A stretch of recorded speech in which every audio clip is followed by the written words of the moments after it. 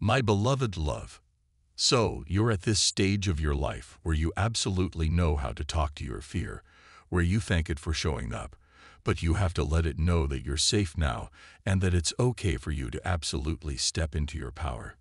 So at this time, there are a lot of powerful divine feminine stepping into an assignment where it's really, really time for you to celebrate all of you so that others can really see themselves in your reflection.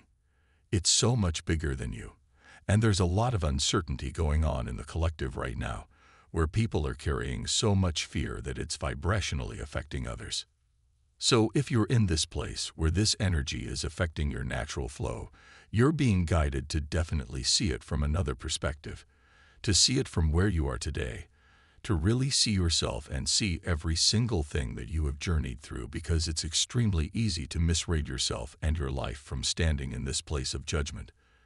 Judging yourself, judging the choices that you made when actually that the truth is that you did the best that you could with the time and the knowledge that you had, divine feminine.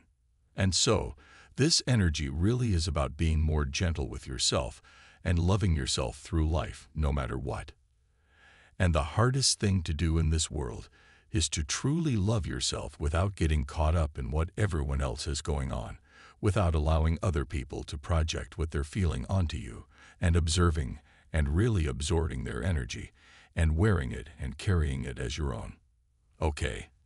There are so many distractions that literally want to knock you off your squares so that you can lose sight of the bigger picture, and the bigger picture is being revealed to you day by day, choice by choice.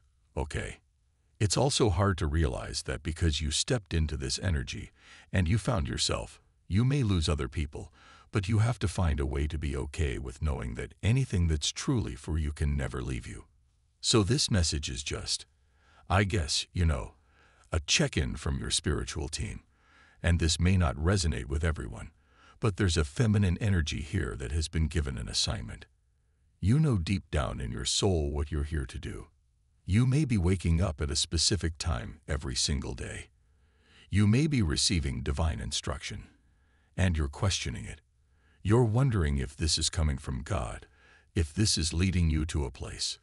Something about your internal makeup is shifting where you're leaning more into your spiritual knowledge and understanding that the things that we see in this physical reality are an illusion and can take you off of track. There's a sacred merging that's happening. You are absolutely merging your spiritual body with your physical body. And so, trust me when I tell you, there are parts of your life that you just have to trust are working out without the physical evidence. From divine muscular. Type yes if you believe.